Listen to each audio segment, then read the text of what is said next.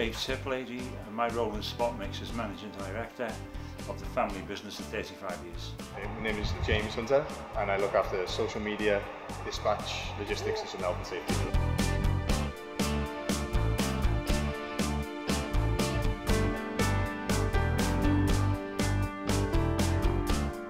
We started from one of these vehicles 35 years ago, and from the start we went from strength to strength to the company we are now. We've got 11 mixers at the moment. We've got the one Ultralite Plus. It's been a fantastic reaction so far. I mean, it's quite a striking machine to look at anyway. It's just that slight little edge to it, you know, so customers have liked it so far. As now that we're having to adhere to 32 tonnes, with this new equipment we're able to carry 8 cubic metres, which is fantastic. So being able to combat that using an aluminium frame and body, it's great. It's a massive step forward for us. Probably equates to about 7.5, 8 metres.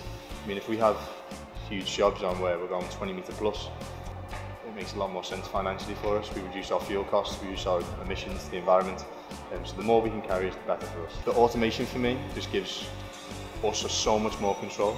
With the Ultralite Plus, it's all app based, so we can control mix designs, we control water content, add mixes. We can ultimately take a lot of that responsibility away from the operator and the user and give it back into us, and we can ultimately control that end product, which is very important for us. The crews enjoy working with the Bay-Lynx machines, and the drivers love working with the Renault trucks as they're all quite new.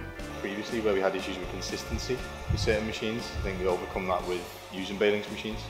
I think the consistency that we do get is far better than any other mixer. We have customers who want specific mixes. Maybe they want a metre dry, a metre or wet. Some people want to change or need to change the mix halfway through. It's not a problem with us with these mixes. We can do literally anything. The new Ultralite is certainly an eye catcher, and when it's on sites we do gather a crowd, but to me it does the job.